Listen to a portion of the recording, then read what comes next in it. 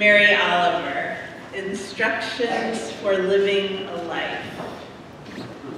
Pay attention. Someone is paying attention.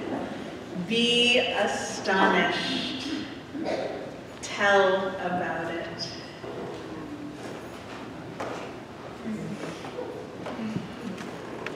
And from Brian Doyle, Notes on Wonder. Of course, you do your absolute best to find and hone and wield your divine gifts. You do your best to reach out tenderly, to touch and elevate as many people as you can. You bring your naked love and defiant courage and salty grace to bear as much as you can, with all the attentiveness and humor you can muster. This life, after all, is a miracle, and we ought to pay fierce attention to every moment as much as possible.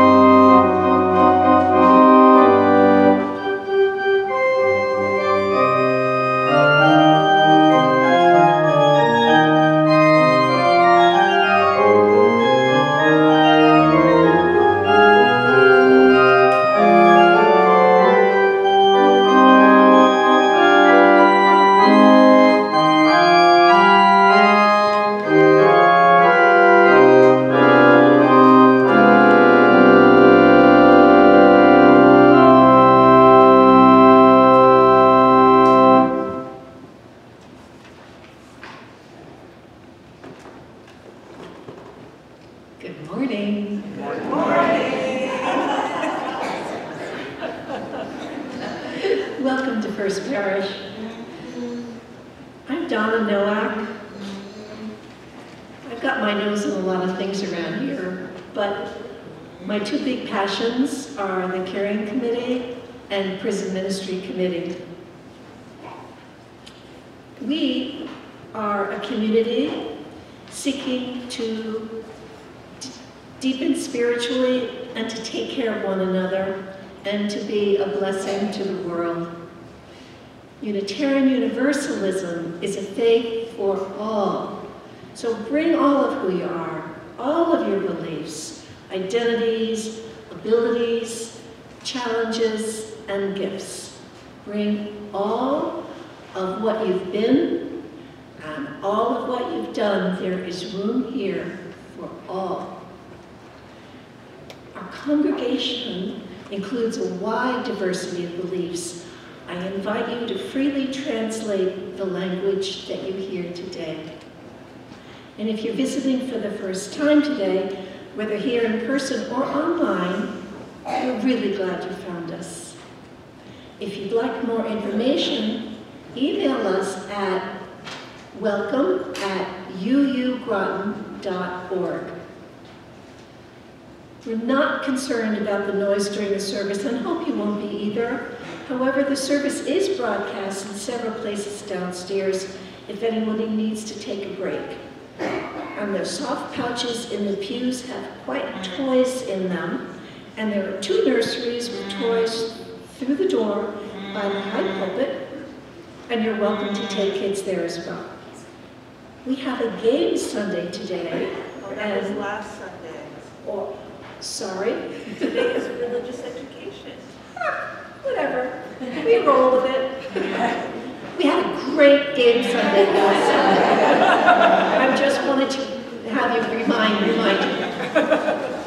Rejoice in the memory. We will sing the kids downstairs in a little while. There is a small mask-required section in the back of the parking lot side for those who prefer to sit with other masked people. And please know that we have a very effective air filtration system running. You can attend the service again tonight. We host virtual church on Zoom at 7 p.m. on Sunday evenings. All are welcome. If you need the link, welcome us.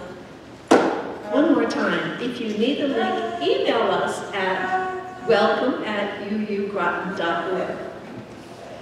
Special thanks today to Holly Estes, who's filming this morning, and to the adult choir. Thank you to Marcella and Nancy Cates, and Nancy Simonton, who greeted us downstairs, and to Margaret Burdine and Lois Young, who are hosting coffee hour today.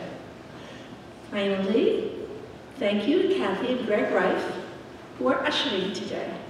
They have large print orders of service and assisted listening devices, so if you need anything during the service, they will be happy to help. A few announcements. First one's mine. Throughout this age-old service, we're going to do this today at coffee hour. It's going to be really fun. And what the program is we're part of the Unitarian Universalist Association. There are many members of the UUA's Church and Larger Fellowship who don't go to a physical church because they are uncomfortable with it, maybe there is no one nearby, or they're in prisons. There are about 2,000 members of the UUA Church and Larger Fellowship in prisons. And what we do is we try to send a holiday message to every single one of them. So we decided this year, I decided this year,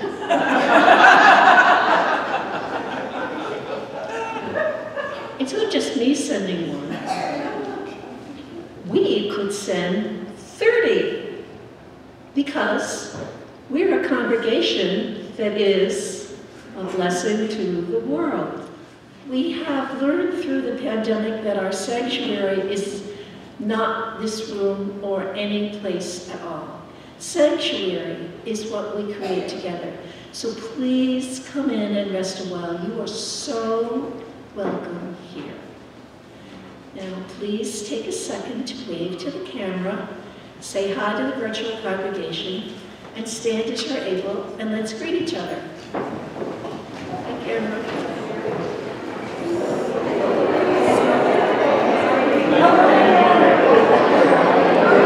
Good morning, everybody. I'm glad you're here. Or good evening, everybody.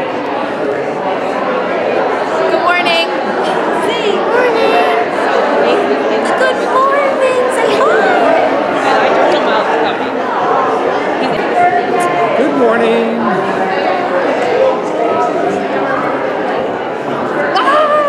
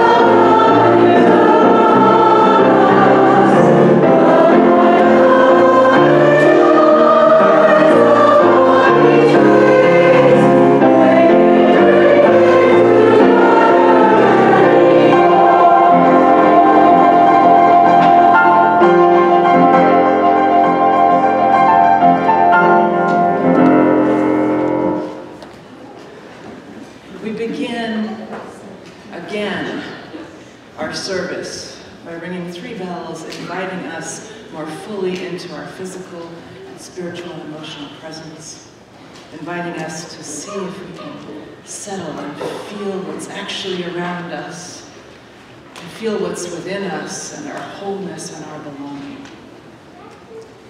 We invite you to take 3 breaths, if that's comfortable, and or you can tighten something in your body and then release it in these 3 breaths, these 3 bells, as a gesture of opening to all the blessing, whether it's challenging or easy. This first breath, beloved, is just for you.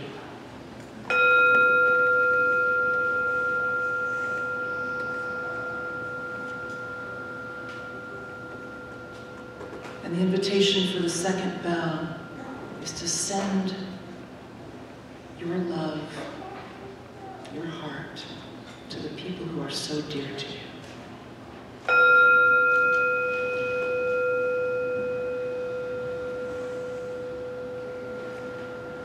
And the third we send out to this whole beautiful world.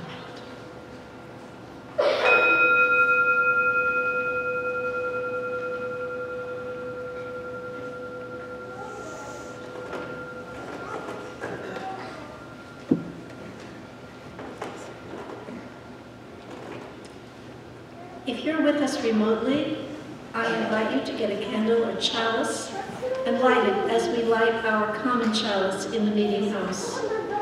The idea of the flaming chalice grew from the Unitarian Service Committee's brave and dangerous work during the Second World War, helping to smuggle Jews and other persecuted people out of Europe. It's a symbol of trust and courage and resistance to oppression and tyranny. Heidi Adams will light the chalice this morning.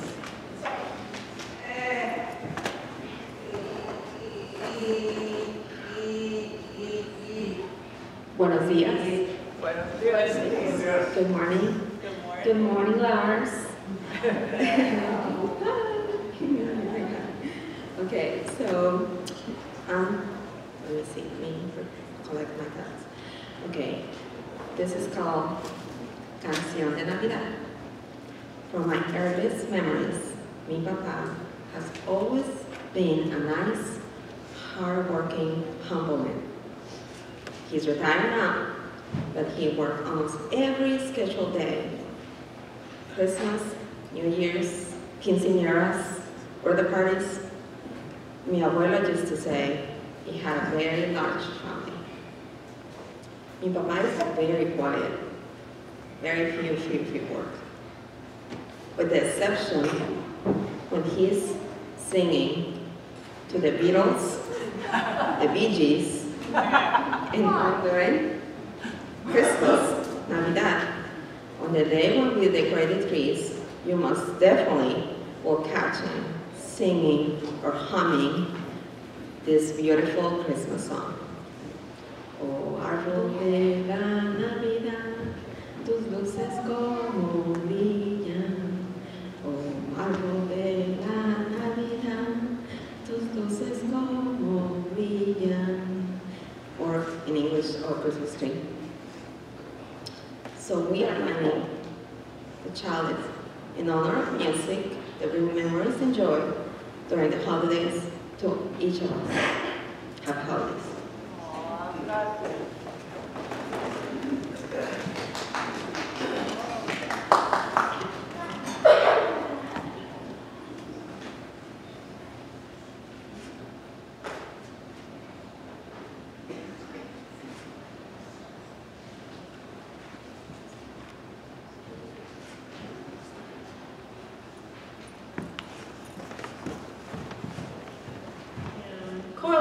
Is going to light our peace candle this morning. Each Sunday morning, we light a peace candle to remind us that Ukraine is still at war, as are Myanmar, Libya, Syria, and there is violence in many places around the world. In this country, there have been 611 mass shootings in the United States in the year 2022. Each life taken was precious and unique and singular. We light the peace candle to help us remember that we need to rededicate ourselves again and again to peace in our own lives, in our families, and our communities.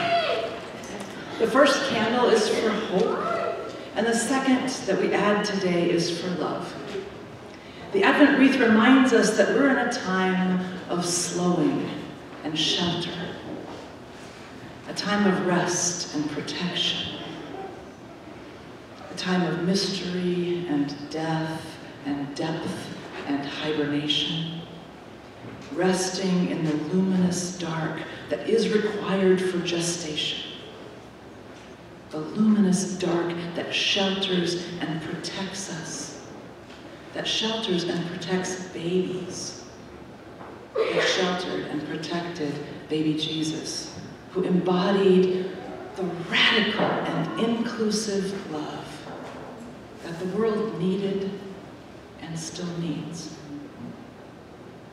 The darkness is the grace through which the light can shine. The evergreen wreath is an ancient symbol dating back to pre-Christian times and earth-based traditions. Evergreen itself is one of the most universal spiritual symbols of the unity of life. Steadfast life that continues in its greenness through dark and cold, continues through light and warmth. The original meaning of Otanamba. Maybe this light can remind us that hope and love are not just words, that each of us can bring hope, can bring love into the world as Jesus did so long ago. So I'm going to invite Caroline back up to light the candles on the wreath, and then we'll remain seated and sing together the first and second verses of O Come, O Come, Emmanuel. The words are in your order of service itself, and we will add another verse next week. Amen.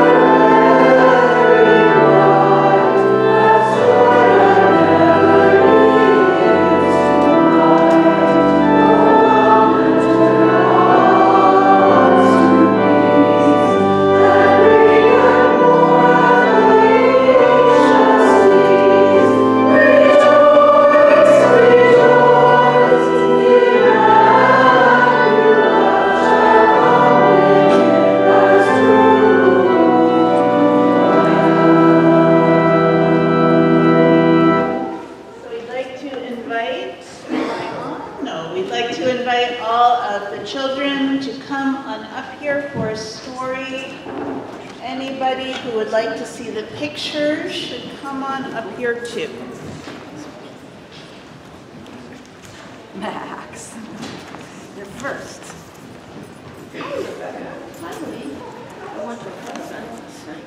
Okay, first, hi Amelia. Come on up here. Hi Finn. Hi Ezra. Yes. Jackson. Hi Jackson. It's nice to see you. Sloth is here. Oh, and a sloth is here. So, first let's say our words for gathering with the hand motions.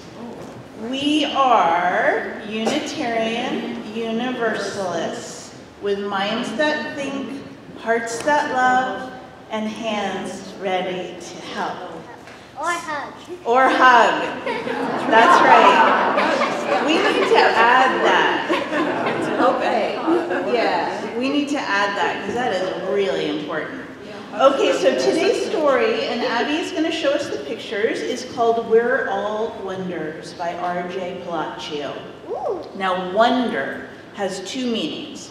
If I say, I wonder what your favorite ice cream is. Yes, I know that. What does it mean to wonder? Yes, Amelia. You're asking someone what you like. Yes, you're asking somebody, you're being curious because you don't know. And if I say, you are a wonder, or you are wonderful, what does that mean? What does that mean? You are beautiful. You are beautiful. What else does it mean? What else? You are lovely. You are lovely. Amelia, you have wonderful ideas. You are special. You are full of good stuff. You're welcome. Yes, you're welcome here. And sometimes the two kinds of wonder are related. If I can wonder about something and be curious about it and want to know more about it, I'm more likely to be able to see how wonderful it is. Yes. When are we going to start the story? Say it again. When are we going to start the That is such a good question. Right now, when are we going to start this story? Because somebody has been talking a long time. All right, let's start the story already. Okay, We're All Wonders by R.J. Palacio. I know I'm not an ordinary kid. Sure, I do ordinary things. I ride a bike, I eat ice cream, I play ball. I just don't look ordinary. I don't look like other kids. My mom says I'm unique. Wait, what does unique mean? You're kind of like cool and yourself. You're kind of cool and you're kind of yourself. Yeah, that's about it. That's it. Yeah. Mom says I'm a wonder. Ha! My dog Daisy agrees. But some people don't see that I'm a wonder. All they see is how different I look. Sometimes they stare at me, they point or laugh, and they even say mean things behind my back, but I can hear them. It hurts my feelings. It hurts Daisy's feelings too. Has anybody ever had that experience where somebody said mean things and it hurt your feelings? Yeah, a lot of people have. So when that happens, I put on my helmet. And I put on Daisy's helmet too. And then we blast off. Do it. Up through the clouds, up across the galaxy, all the way to Pluto. Pluto? What's Pluto? We say hello to old friends there on Pluto. They all look different too. From far away, the Earth looks so small. I can't see any people, but I know they're there. Billions of people. People down there on Earth of all different colors. People like me who move differently and talk differently and don't talk at all.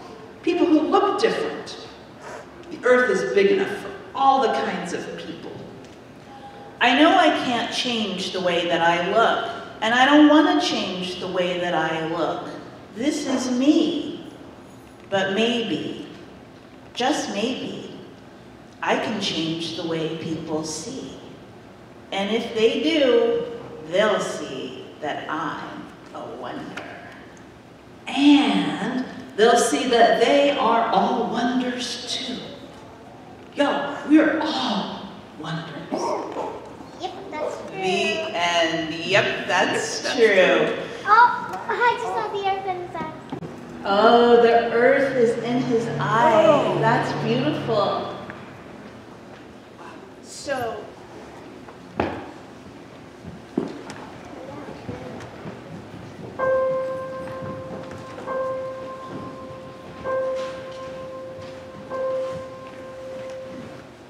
Holy Spirit,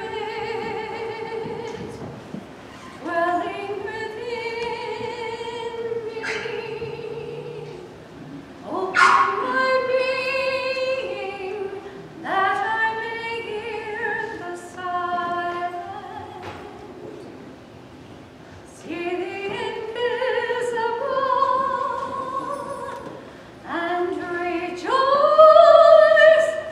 in the wonder of it all.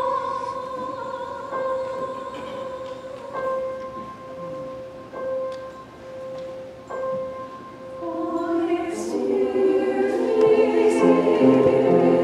dwelling within us all, open our souls to one another, that we may see beyond the mist of injustice and live together in peace. Holy Spirit, living and breathing in all things mighty and meek, bless us and fold us and grace us with your presence. Holy Spirit, dwelling within me.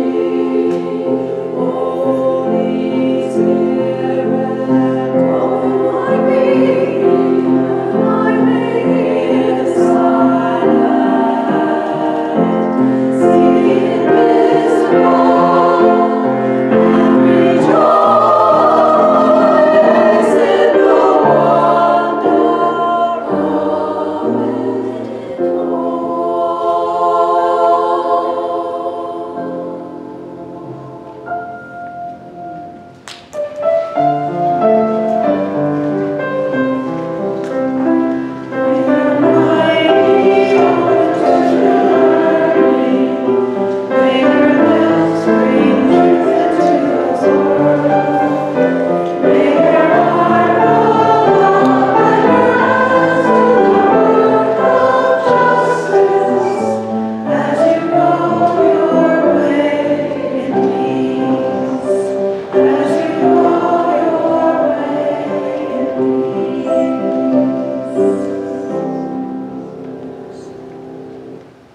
So the reading this morning is an essay. It's very short. It's simply called Joey, from Brian Doyle's beautiful book of essays called Notes on Wonder, One Long River of Song. Brian Doyle was a writer, a father, a faithful Catholic despite his criticisms of his church, and also a childhood friend of Chris Frechette, Mary Timon's husband, who introduced his work to me, lucky for me. He died too soon in 2017 from a brain tumor. His work, like the poet Mary Oliver's, was all about seeing beauty in the small, in the everyday, finding wonder in the landscape of the Pacific Northwest where he lived, finding wonder in his family. Joey is one of Brian Doyle's sons. They are young adults now, has 3 children. But this was about when Joey was young. A while ago, I got sick. It was a thorough and major sick. Lost use of the old hands and feet, which was, as you can imagine, weird. My kids called the sickness the thing. The thing went on for months and months. I could tell you lots of stories about the thing, but there's only one story I want to tell you. Every morning, my son got up early to help me put my socks on. I would sit on the back stairs in the dark, and he would wrestle my socks on, and neither of us would say any words. And I still can't think of anything cooler than that. I have racked my brains and considered all of the possibilities of love, and I still return to that boy and those socks. No matter what happens to me, that happened to me.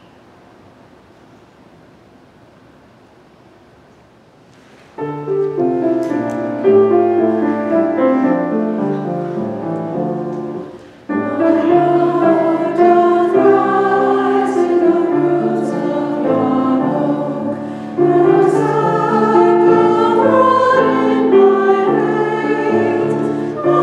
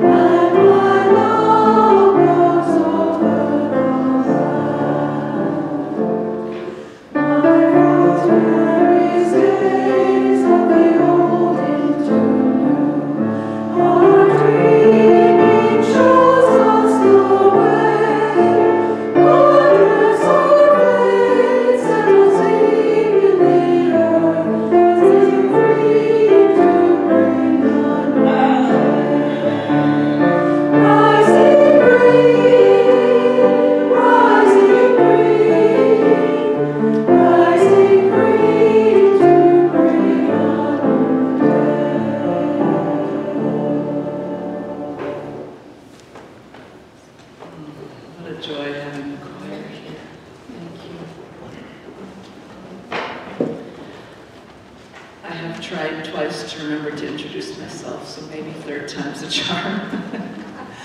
My name is Lee Kinby. I'm the intern minister here, and my pronouns are they, them.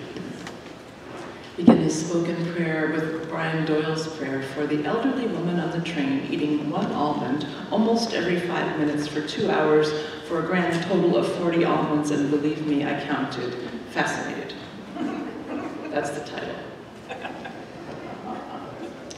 I counted fascinated partly because she was about 8 inches from me, and the intricate process of getting the bag almonds out of her vest carrier and then choosing the right one, and then chewing that single almond as carefully and slowly as any being has ever blessed this world, and chewed a single nut back into individual atoms.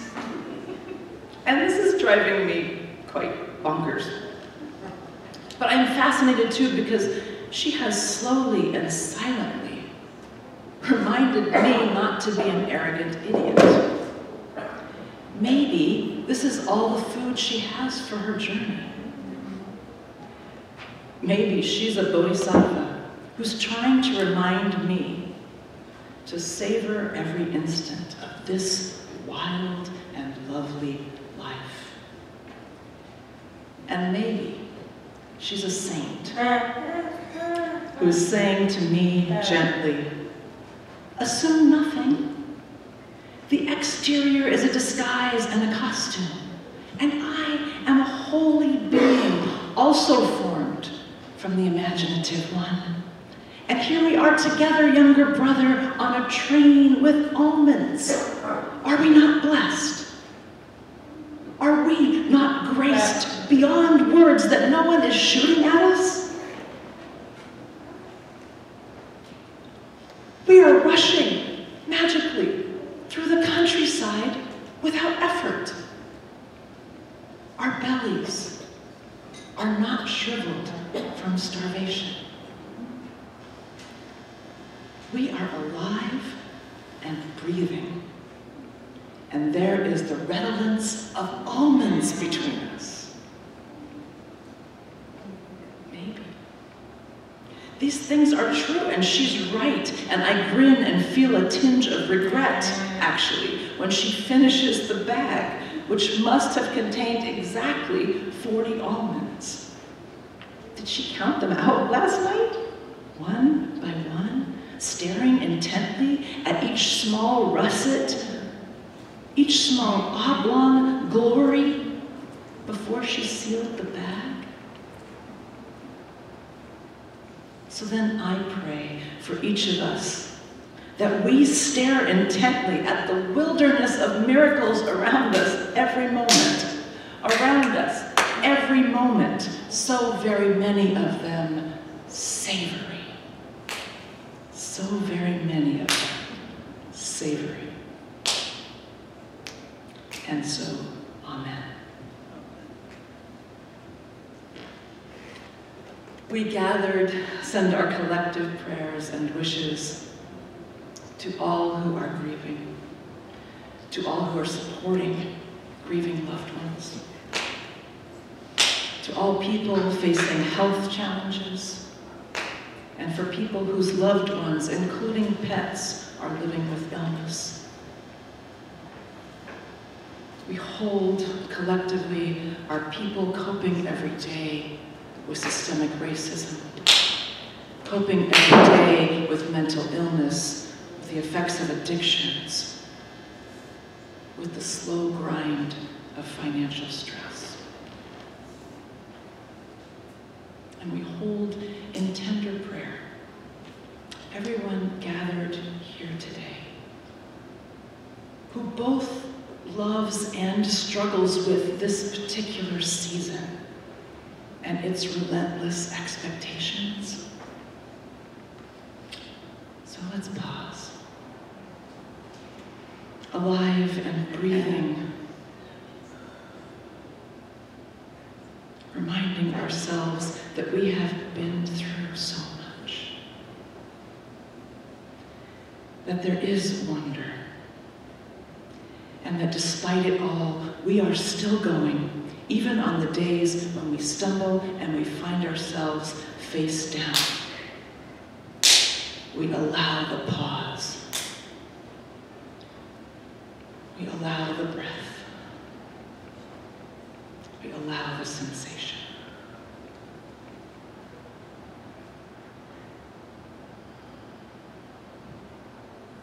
Tell somebody you love them. Take a hot bath. Chew your food slowly. Stare intently at the miracles.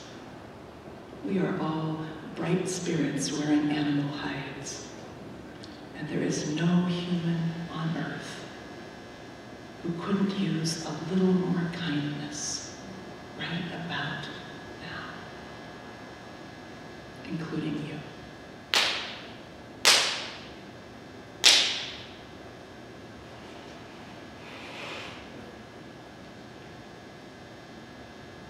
And so,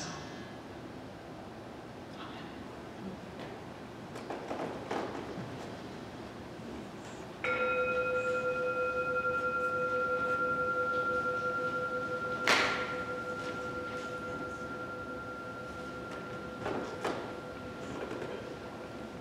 Our generosity sustains this congregation and allows us to deepen spiritually, to take care of one another, and to be a blessing to this world. We can't make church without all of us. There is a QR code on the back page of the order of service if you would like to donate through PayPal. The morning offering will now be given and gratefully received.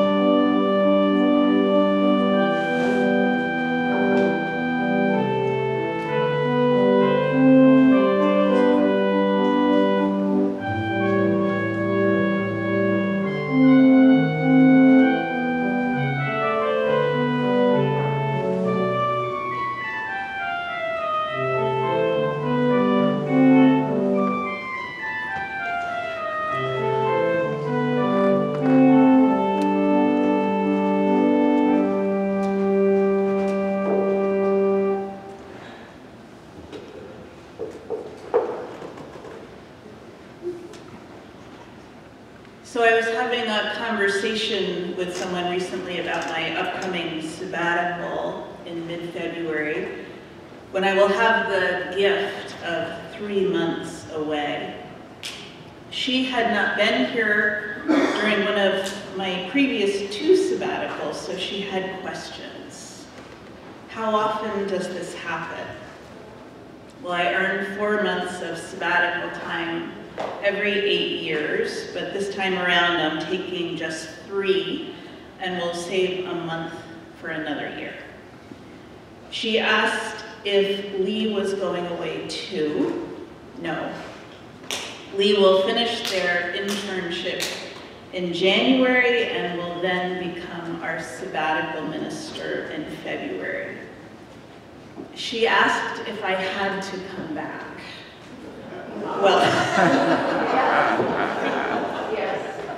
I do have to come back, but I will want to come back in mid-May, and we will all finish the church year together. She asked if a minister's sabbatical is like an academic sabbatical, and I will be expected to do original research and write a book, which, lucky for me, it is not, though I do plan to write a little bit. And then she asked, somewhat puzzled, I think, well, if you don't have to do anything, what are you going to do? And I blurted out the first thing, which is rest. I'm going to rest after the last nearly 3 years, which have been a lot of things, some of them very good, but easy is not one of those things. I'm also going to practice the violin, which I am just starting to learn. Alan and I are going to travel. I hope to walk a lot and cook a lot and read some books. But as I have learned on the past 2 sabbaticals, the time goes by fast. And making a million plans and a long sabbatical to-do list is not the best way to actually rest. I've also learned that it takes time to slow down. It takes time to see what is in front of me, to practice being where I am. This doesn't come naturally, or maybe I'm just so out of the habit. And I know I'm not alone. I know that many of us struggle to move through time more slowly, more deliberately, to pay more attention. And thinking back on it, I wish I had said that what I'm going to do on my sabbatical is wonder. I'm going to look for wonder in all the ways I can. And I'm going to wonder about myself, about you, about the future. And I also know from experience that moving slowly and doing less is one of the shortest ways to let wonder find me. I think a lot of us long for less to do, less to take care of, less to want, less to buy, less to accomplish, especially at this time of year. And it's hard to know how. How can we work less if the bills are barely getting paid? How can we do less when the demands of our lives seem unending and the world is full of need? How can we lower our expectations when everything feels important, even essential, and we are not generally a people of low expectations? And even if our lives are not full to overflowing, our minds often are. We are full of opinions and thoughts. We are full of regrets and memories and stories about the past. We're full of hopes and fears and plans and imaginings about the future. We are full of the news. Buddhism teaches that the root of all human suffering is our desire. Our pain is caused by our attachment to all of our people and to all of our things. And we hold on too tightly. We try to control what we cannot control, which is pretty much every single thing, except how we respond to this present moment, the moment we are in. But we are attached. We're attached to the way we want things to turn out, and we experience loss and fear and frustration when things don't turn out the way we plan, when life does not conform to our expectations, which at least in my 57 years of experience, it never does. Sometimes it's worse, but often it's better. And it's almost never what I expected. So I was getting my hair done a while back, which I don't call coloring. I call it historic restoration.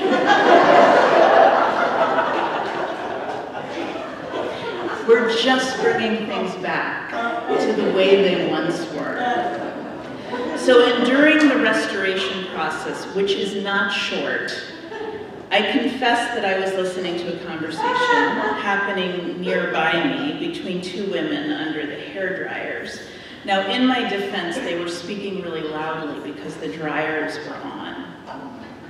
And one woman was telling the other woman all about her renovation plans for her new kitchen.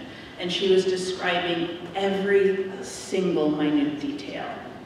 She told how the color of the walls was going to perfectly match the tile, and how she had finally found the perfect cabinet handles after trying a bunch of different ones, and how the material for the countertop she had chosen was exactly what she wanted, as were the light fixtures. And she repeated the words perfect and exactly what I wanted several times, and it got my attention. And I further confess, I thought to myself, this cannot possibly turn out well.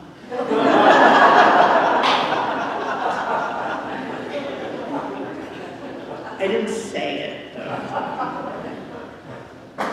This cannot possibly turn out well, I thought, because at least in the telling I heard, which admittedly was not the whole story, it seemed like she might have forgotten that kitchens get messy when we cook in them, and that any room that human beings, and God forbid dogs, actually live in for any period of time, much less eat in regularly, tends not to stay perfect.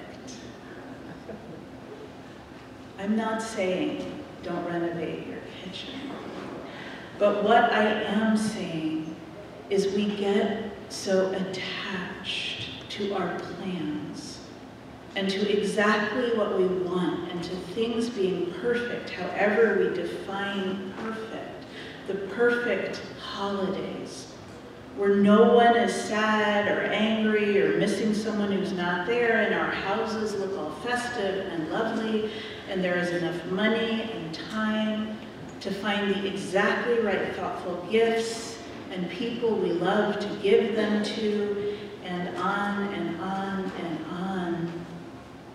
And our expectations and hopes and plans can bring us so far from what already is, from what actually is, and to the idea that maybe we could accept and even see the beauty, the wonder, in the imperfect, messy reality of our actual complicated lives.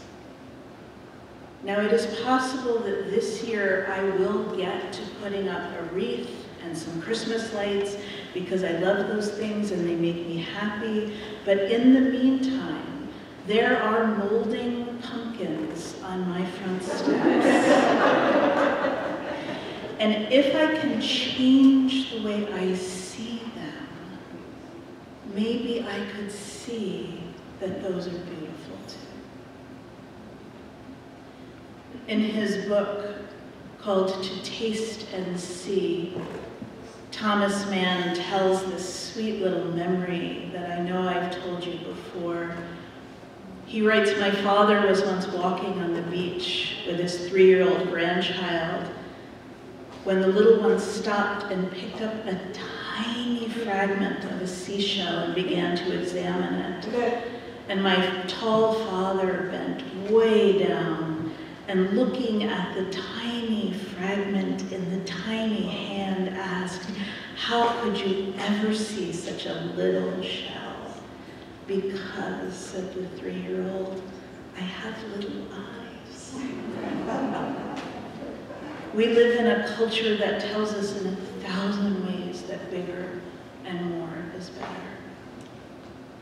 But I think we need to relearn to see with little eyes.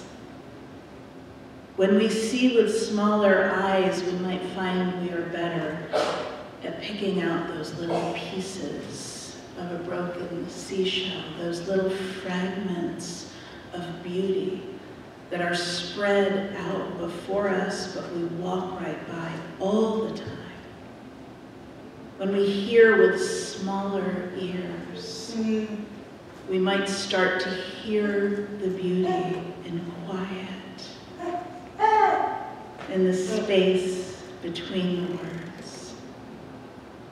And when we touch with smaller hands, we might find that we need less, we hold on to less, we buy less, we grasp less.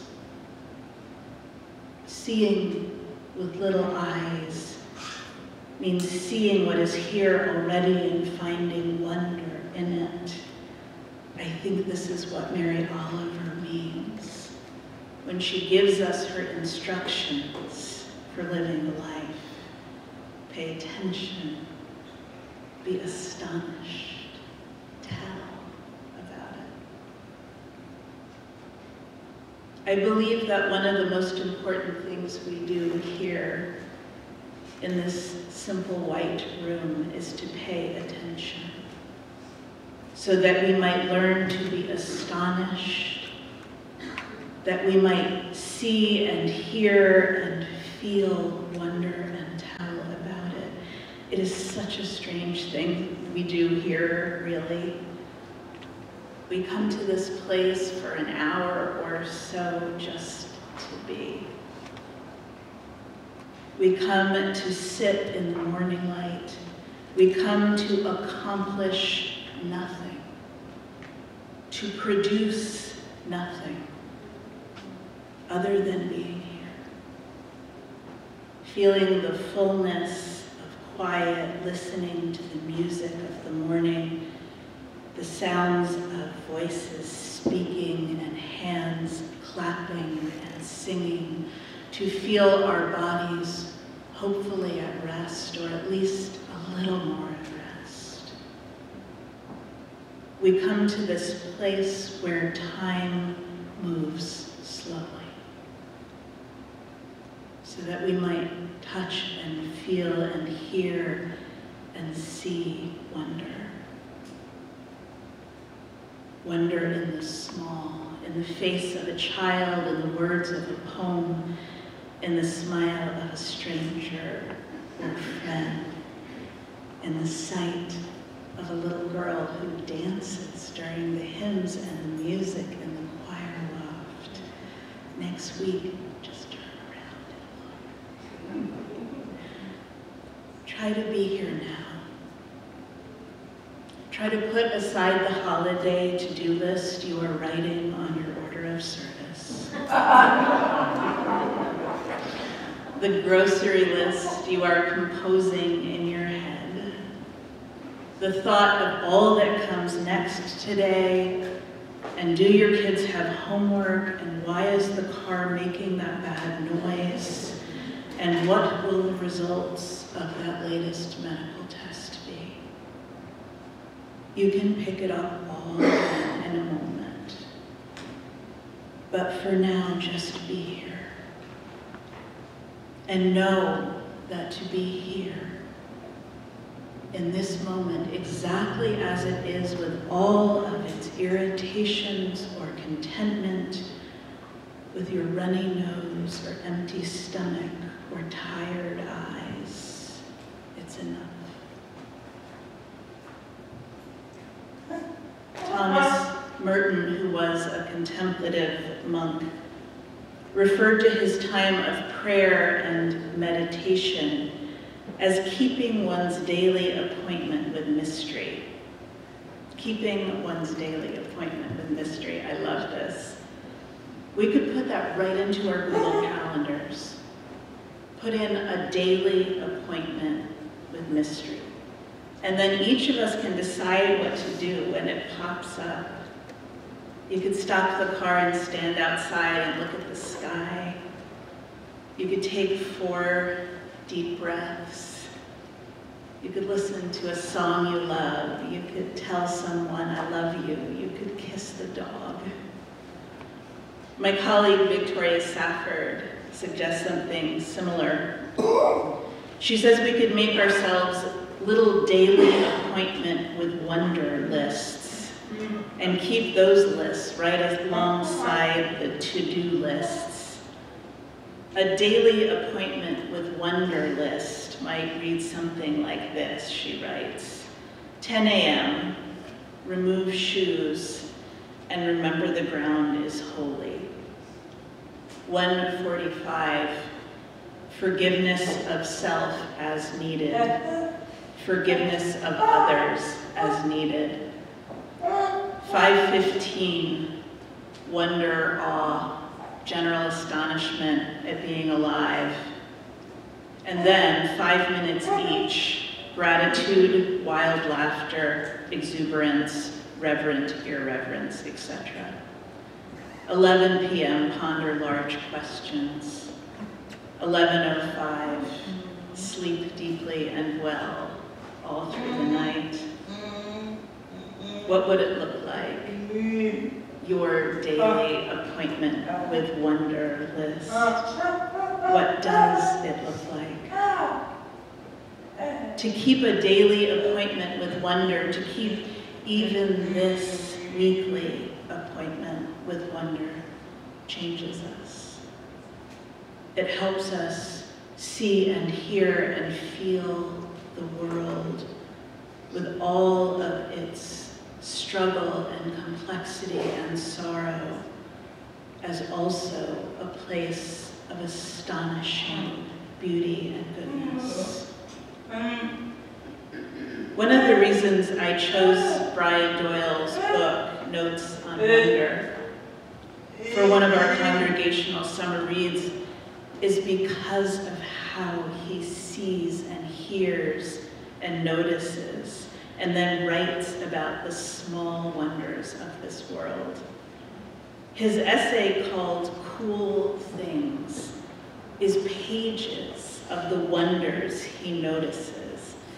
And I'm going to share just a little bit of it here. He writes, I sing a song of things that make us grin and bow, that just for an instant let us see the incomprehensible, inexhaustible, inexplicable yes. Such as, for example, to name a few. The way the sun crawls over the rim of the world every morning like a child's face rising, beaming from a pool, all fresh from the womb of dark.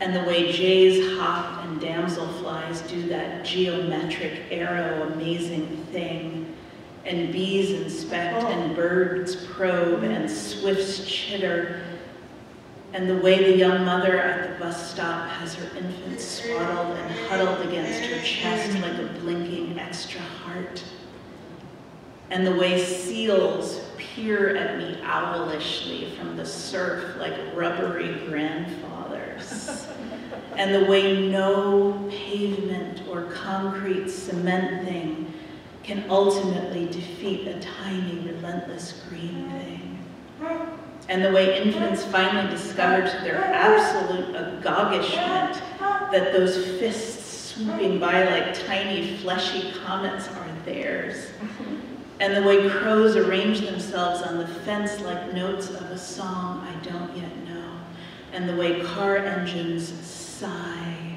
for a minute after you turn them off, and the way people touch each other's forearms when they are scared, and the way every once in a while someone you hardly know says something so piercingly honest, that you want to just kneel down right there in the grocery store near the pears.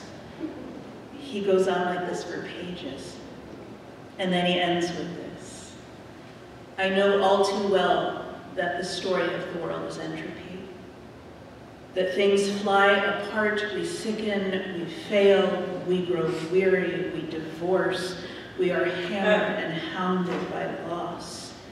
But I also know with all my muddled heart that we are carved out of immense holiness. We are carved out of immense holiness and surrounded by wonder. We ourselves are wonders. We just have to notice.